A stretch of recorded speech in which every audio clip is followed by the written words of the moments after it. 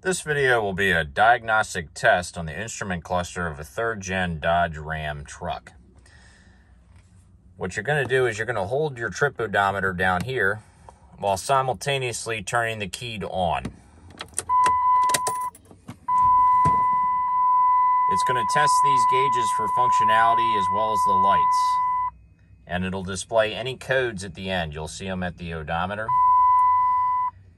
These are not check engine light OBD2 codes. These are gauge cluster codes called C codes. And if you get one, I'll give you a list in the description of what the codes mean.